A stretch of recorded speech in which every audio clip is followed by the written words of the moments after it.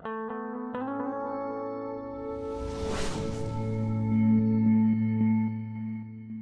guys, Travis here. So people have been asking me, how do you make square videos in Facebook with the letterbox effect so you can add text to the top and put your captions at the bottom? Kind of like this video here that I'm playing from Brendan Burchard, edited and shot by yours truly. So why square video?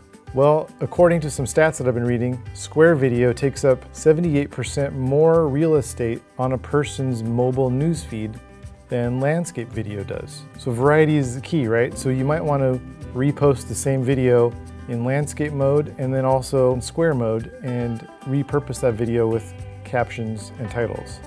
According to this website I'm looking at right here, square video outperformed landscape video in views and engagement. In some cases, square video resulted in 30 to 35% higher video views and 80 to 100% increase in engagement. All right, to get this started, let's head over to Camtasia. This is the editing software that I like to use for this process. So we're gonna open up a project and you'll notice that it defaults to HD size. So it is in a rectangle here. So we need to change that. We're gonna go up to Camtasia, Preferences, and we're going to change our canvas size to a custom 800 by 800 size. So you might need to type that in. I've already done this before, so it's already a preset for me. 800 by 800. Now, once you tell it to do that, you'll notice it still stays rectangle. You need to go up to File, New Project, and now it will be square. So next step, we'll import media. I'll go ahead and grab one of Brendan's recent episodes that I've been working on. We'll bring that in. Now watch this. When you grab the video and throw it down on the timeline, so boom, it automatically resizes the video in your square box, so you have a nice letterbox effect where you can add text up top and captions down below.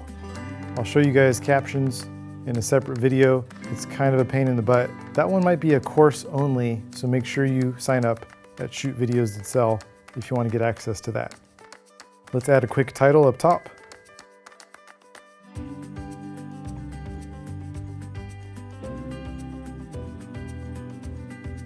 And add a red rectangle that adds a sort of a red highlight effect to make this text really stand out.